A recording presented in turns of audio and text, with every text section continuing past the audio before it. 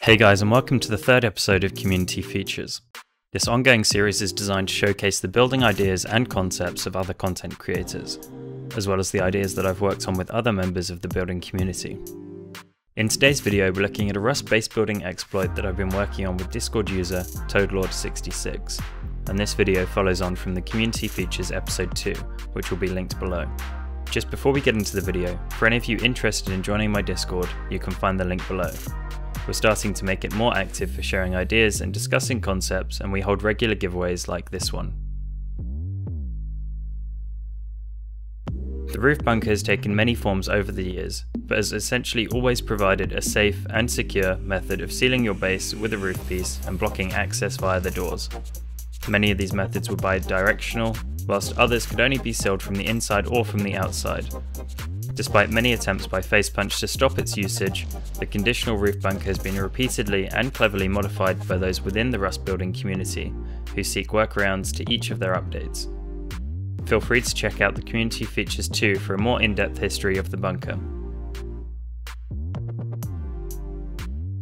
The most recent patch on the 7th of January 2021 nerfed the bunker heavily, causing the conditional roof bunker to only open if the opening roof piece was of equal material to the bunker roof piece. This massively increased the cost of using the bunker and meant that if left for too long, it would be stuck open. This has led to a new series of workarounds being discussed, most notably within the Easy Building Discord. In a recent video by Wurst, which was uploaded to his second channel on the 7th of January 2021, he demonstrated 3 possible workarounds for this. I recommend that you go and watch the video as well. Whilst all 3 workarounds are viable, number 1 is the workaround that we'll be looking into further for this video. I've linked Evil's video below so that you can see more detail.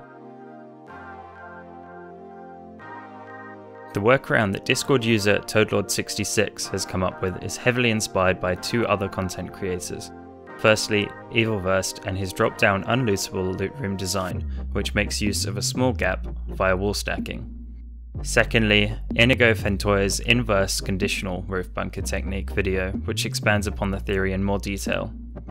ToadLord and I jumped into the Sanctuary build server to play around with the ideas and were able to come up with 2 bases as templates to show the workaround in an operational design. One of which is your standard 2x2 footprint, as it's most likely the most common base, whilst the other is a different footprint to show that you can put this into other varying base designs. If we jump into the 2x2 here, you can see that the bunker is open and ready to enter. Once we're inside, if we look up above the bunker mechanism, we can see that the twig wall is holding the bunker open. Remove this and the bunker will close. Replace it and the bunker will open. Be sure to place it on the right floor piece, as there's 2 at similar levels due to the floor stacking.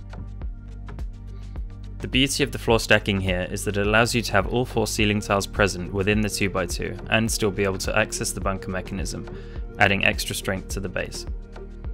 It also means that above the bunker mechanism, to top-down raid you need to go through 2 floor tiles rather than 1, with the base still being a similar size and a similar cost to a standard 2x2. One of the immediate negatives to using this method is that it does involve floor stacking, something that many avoid due to its difficulty. Again, thanks to the ideas of many within the building community, this is something that you can do with relative ease now, as I demonstrate in the background.